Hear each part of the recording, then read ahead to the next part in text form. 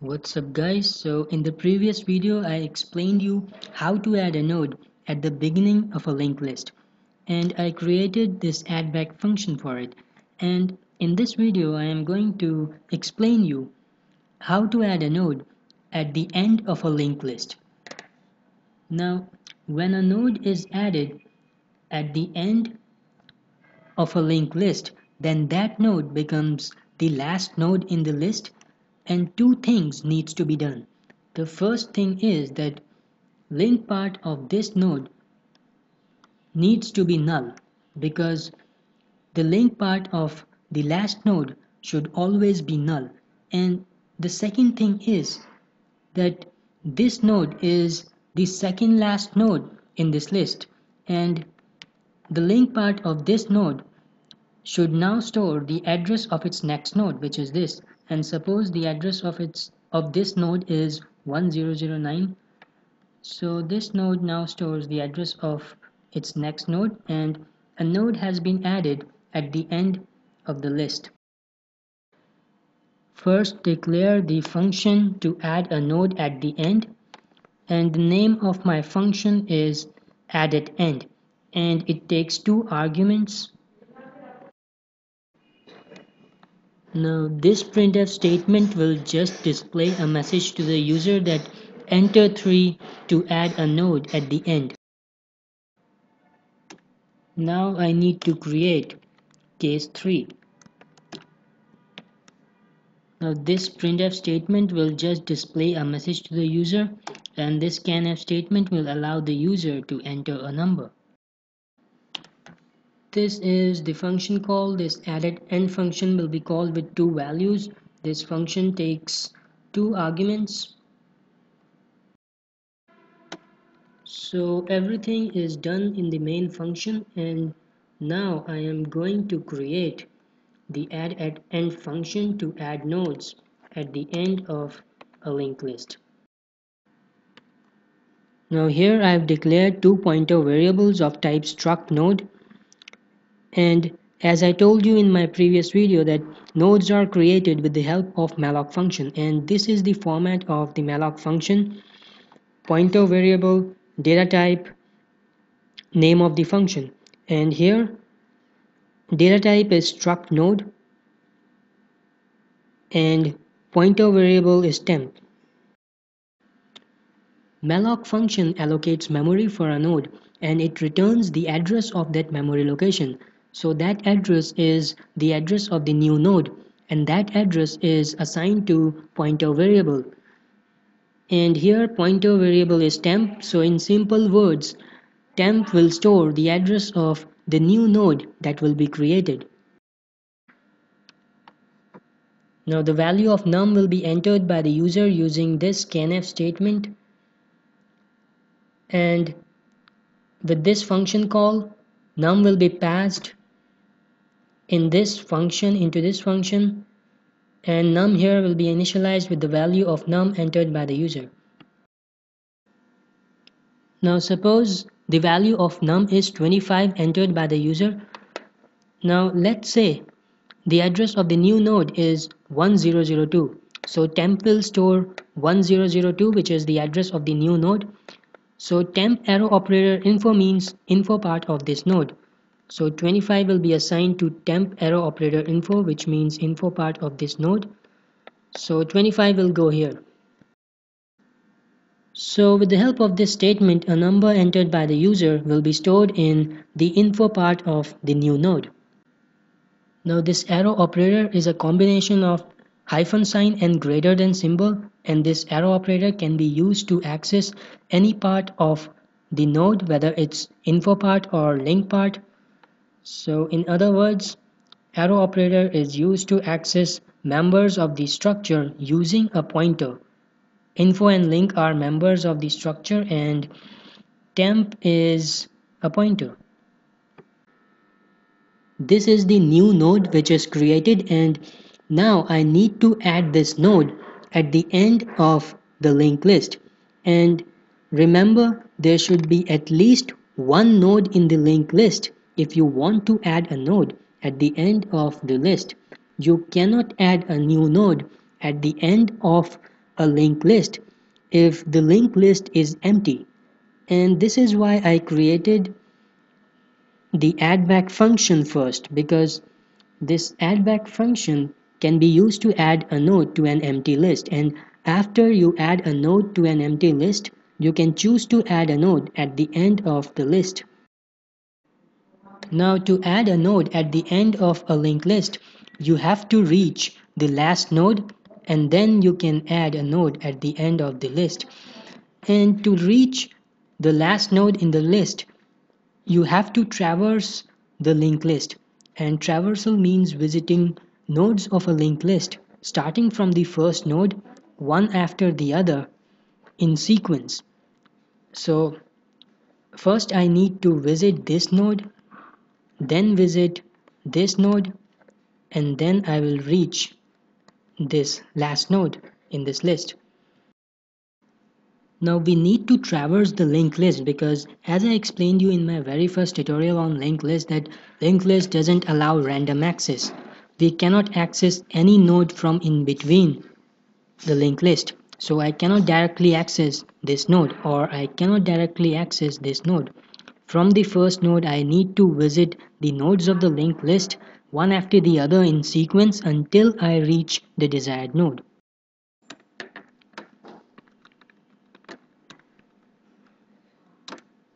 Now this while loop will traverse the linked list.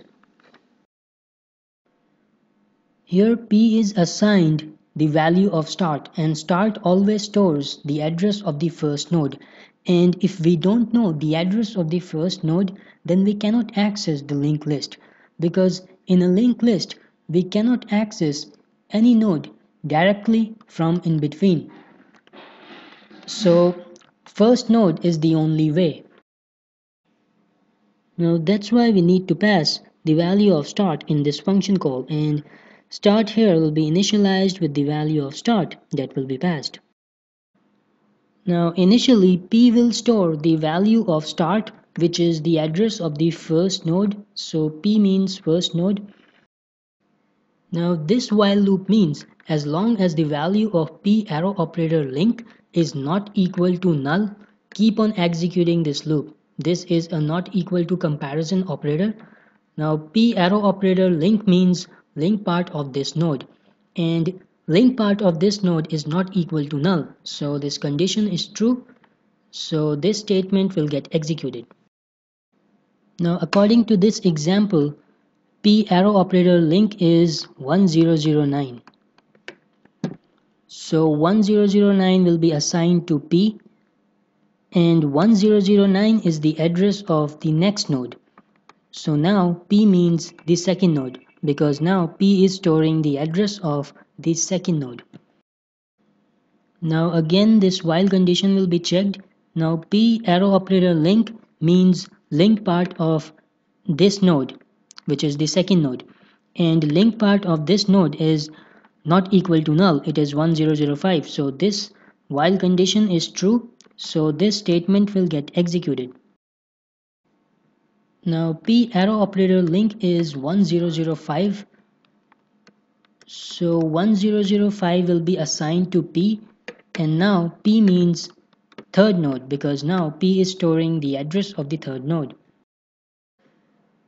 Now again this while condition will be checked and this time P arrow operator link means link part of this node and link part of this node is equal to null. So this while condition becomes false, so this while loop will be terminated. And after the termination of this while loop, these two statements will get executed. I am continuing with this example. Now when this while loop got terminated, at that time P was storing the address of the third node. So P means third node because it's storing the address of the third node. So we have reached the last node in this list and now we can add a node at the end of this list. P-link equals to temp and temp is the new node that was created and the address of this node is 1002. Now the link part of this node should store the address of its next node.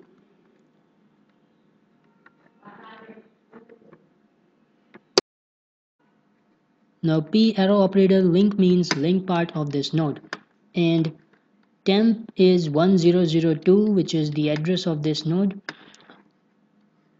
and 1002 will be assigned to p link. So the link part of this node now stores the address of its next node. Now with the help of this statement, the link part of this node will become null, because temp arrow operator link means link part of this node, and null will be assigned to it. Now the link part of the last node in the list should always be null, and the node which is added at the end of the list always becomes the last node in the list. So this is how nodes are added at the end of a linked list, and this function is now complete. Now I declared this function of type void because adding a node at the end of the list does not affect the value of start. The value of start will remain the same, so there is no point returning the value of start in this function. But in case of adding a node at the beginning of the list, we need to return the value of start because the value of start changes each time a new node is added. So we need to return the value so that the new value of start is updated in the main function. Now this function cannot be used to add a node to an empty list. Only addBack function can be used to add a node to an empty list. So if you want, you can check if the linked list is empty. If start equals to null, then it means linked list is empty, and in that case this function cannot be used to add a node to an empty list, will be displayed to the user. Now I am going to run this program, and at this point linked list is empty. So if I choose 3 to add a node at the end, then this function cannot be used to add a node to an empty list is displayed. I have to enter 2 to add a node to an empty list. And now I can choose 3 to add a node at the end of the list, because now this linked list is not empty. Now if I choose to display, then it should show 11 and then 19. I choose to add another node at the end of this list, and now it should show 25 at the end of this list. Now add another node at the end of this list, and now it should show 55 at the end of this list.